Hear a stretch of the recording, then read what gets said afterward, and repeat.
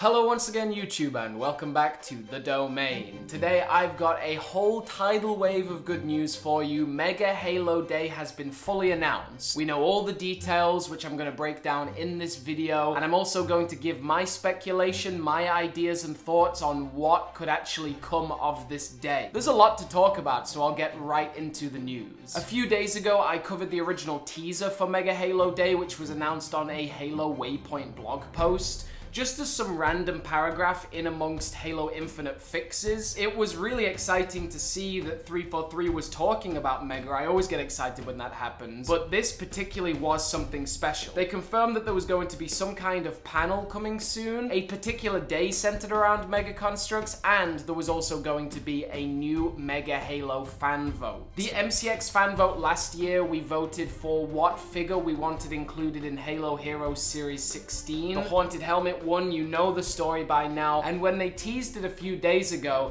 we didn't know quite how far they were going to go with it. They said we were going to be able to vote on a new Halo product. That could just mean another figure from Series 16, though I imagine the production window is closing a little too much for them to be able to produce and design a new Halo Heroes Series 16 figure. I imagine that whole wave is finished now. So it was a new Halo product.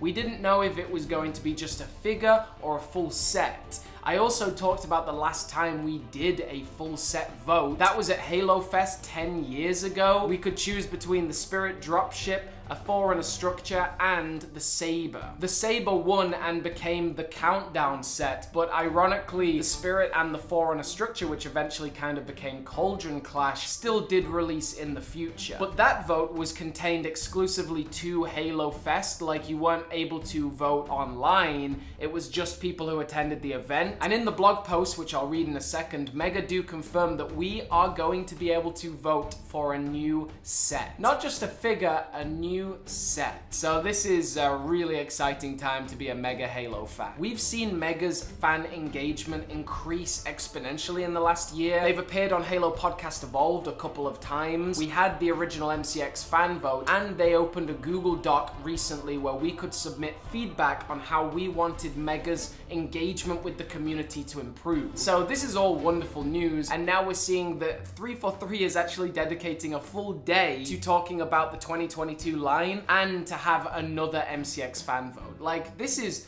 all of the right things for me. Like, all of the correct steps in the right direction for Mega engaging with the fans. I could not be more happy personally. Halo news alert. We're hosting a virtual panel to reveal our fall 2022 toy line with the Mega team and special guests. We're also launching our second #Mega Halo fan vote to decide on a full building set. Both the panel premiere and voting kick off this Saturday. Let's go. This is on the Instagram and the Twitter of Mega Construx officially, and this will all be taking place on youtube.com/Halo. So this is a legit full experience on Halo's official YouTube channel. I don't really think Mega have ever had this much cooperation with Halo. The other example I can think of is appearances at SDCC on a panel, but this is a really great step. So there are two things we have to talk about: the virtual panel and the Mega fan vote. The virtual panel will feature the Mega team and special guests. We don't know who those are yet, and it will be a first look at fall 2022 Halo line. We know quite a lot of the spring 2022 Halo line by now. We know that we've got Halo Universe Series 1 blind bags, the Arbiter's Quest, Gungoose Gambit, Halo Heroes Series 15, and the Banished Garrison pack. Amongst a couple of other things and a new helmet, there is a lot to offer, but I think 2022's fall line is going to step that up even more. Halo Universe is Mega's brand new kind of IP, where they've branched off into two timelines: the Halo Infinite sets and the Halo Universe sets, which are everything else. Games, comic books, movies, TV, the lot. I think at this panel particularly,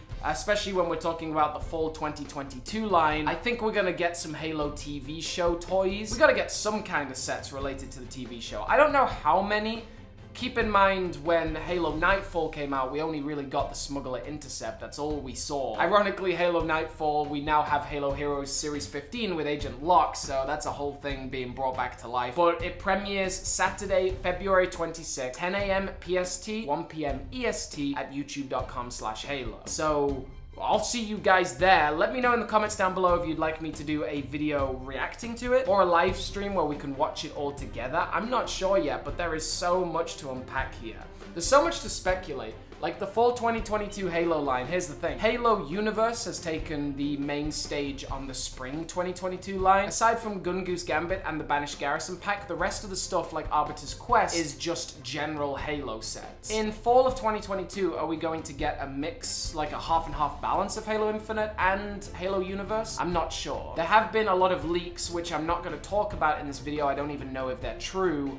But I think my logical expectation is that we do get a banished vehicle in the fall of 2022. A banished Phantom seems like the absolute obvious play. Maybe a banished Scarab, but the Scarab was not in Halo Infinite, so I'm still a bit skeptical on that. Though Mega have been known to produce sets that are cut content from the game. For example, the Skiff Intercept, which is actually just a derelict vehicle in the background of Halo Infinite. So a lot can change, and Mega always talks about how their production cycle is 2 years ahead. They're currently working on the 2024 lineup, so it is possible that they could produce something that releases in fall that was a cut part of Halo Infinite, but they didn't know at the time. Then we talk about the hashtag Mega Halo Fan Vote. We're going to be voting for a set to be produced. My bet, and a lot of people online, is that we're going to vote for a new signature build. I could see that being logical. An example of a signature build might be the Spirit of Fire or a banished warship. That's what I talked about in my last video. I would love to see one of those banished warships that you see all across Zeta Halo. Like, that would be dope. A banished Phantom could be a signature build, but I think the banished Phantom will be at the same price point as the Pelican Inbound. Same kind of piece count, like mirroring each other. Mega have confirmed that the Pelican Inbound will be produced for the rest of the year, but that doesn't mean that a Phantom might not take its place at the end of the year. I mentioned it in my previous video, and I'm gonna double down. I want to have a vote on some kind of multiplayer map recreation, right?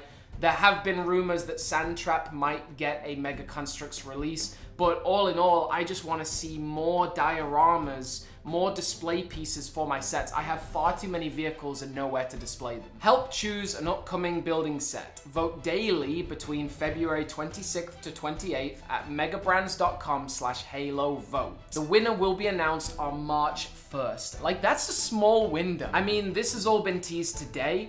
Then you can vote on Saturday, Sunday, and Monday, and the winner will be announced on March 1st. Like, that's a really small window, and that's fantastic. I don't want to be waiting around for this. The other interesting thing is, they say the winner will be announced a day later. Does that mean that we're not going to be able to publicly see how many votes sets have got this time around? That might be an interesting development, because in the first MCX Fan Vote, you could see publicly how many votes each one has, so it was kind of already predetermined after a couple of days that the Haunted Helmet would win. I would like it more if you can't actually see how many people have voted until the very end. That sounds like a really cool twist in this journey. So I would love you guys to let me know in the comments down below what sets you hope will be voting for. I asked you to do the same a few days ago. I'm going to compile all my favorite comments together and release a video reading through them in the next few days. That way all of you guys can get a voice that hopefully Mega will hear. I'm also running a lot of polls on my YouTube channel, so make sure to check out my community tab whenever you can. I'm going to be forwarding a lot of this poll information to Mega once I have enough of it, and I'm just going to keep up to date with all this. You expect to see a lot of videos on this in the future, the virtual panel and the Mega Halo Fan Vote. My personal opinion, we might be voting on a signature build, but at the same time, the Pelican is so large, it seems to have replaced signature builds. I also don't know how profitable signature builds really are to Mega, or if they'd rather just release smaller sets, so it might not be that. My other interest is, are we going to be voting on a Halo Universe set or a Halo Infinite set? Halo Infinite, there's not that much I can think of, to be honest, that we could be voting on. It is kind of a limited sandbox, especially based on the fact that we've seen most things already released. Most main vehicles in Halo Infinite, I think, have a guaranteed release in Mega Construx form anyway, because there's not that many. And Mega wouldn't leave a fan vote up to a vehicle that might never be produced, you know what I mean? But at the same time, fan votes don't necessarily mean that we won't see that thing produced in the future. I'm hoping so anyway, because I really want Flood Combat forms to be produced, and we lost that MCX Fan Vote there in the previous round. Also, justice for ThrallSlayer, I say it every time. The virtual panel and Mega Halo fan vote will commence on Saturday, and you guys should definitely set your clocks, set your reminders, and be there Saturday, February 26th, 10 a.m. PST, 1 p.m. EST, youtube.com/Halo. I'm really excited to see how this develops, and I might make a few top 10s this week on sets that I want to be voting for, sets that I want to see come out, sets that I predict will be released this year. It's going to be a great week of content. So thank you very much for tuning in today. This was another video with The Domain. You stay awesome, you stay safe out there, folks, and we'll see you on Saturday 26th.